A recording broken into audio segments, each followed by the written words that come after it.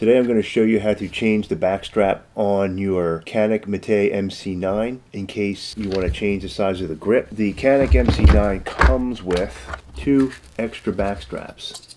So it looks like the small backstrap comes mounted on the gun, at least that's what mine did. If you look in here, there's an M for medium and then an L for large. If you've got long fingers and you need a bigger backstrap on here, I'm going to show you how to do that. It's real simple. To change the backstrap, you just need to push the roll pin out of this hole here. And the Canik MC9 does come with a tool just to do that. This is just a push pin tool that you can use to push this out, and I'll show you that in a minute. If you don't have this, you could use a pin punch, probably about a 5/32 would fit in here real nice. And you can use a hammer to tap that pin out. You could also use the hammer on this if it's kind of tight. And in order to push it out, I have this little, it's called a bench block. This is useful for pushing pins out. So you can set it on here, it doesn't mar the finish, and you can use it to push the pin down through the hole. You could also just put it on the edge of a table. You could actually even use the Canik case, just put it on the edge of the case and push it through that way. So I'm going to show you how I did this using this Real Avid Smart bench block. So I'm going to remove the slide. I'm going to show that it's unloaded. Put it in a safe direction and press the trigger to release the striker.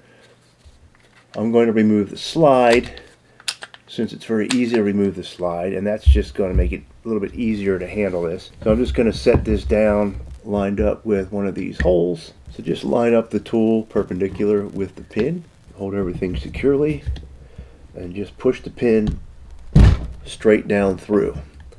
Now that does take a bit of effort, but your pin is going to come out like that. You just pull it out. The backstrap lifts right off, and yeah, that's the small. If you do it with a pin punch and a hammer, something like this,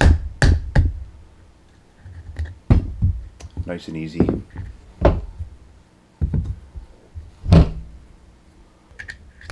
And then just pull it off like that.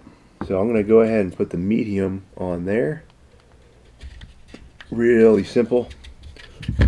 Put it on and just start the pin.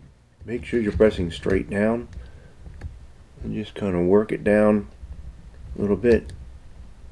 Takes a fair amount of pressure.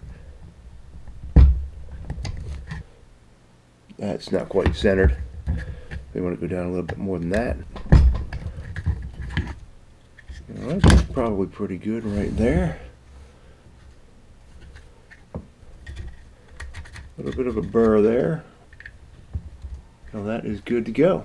Alright, so that's how you change the backstrap on your Canik METE. Yeah, it feels a little bit better. Very small change, but it does fit my hand pretty comfortably. Alright, if you like this video, please hit like below. Please subscribe, and thank you for watching.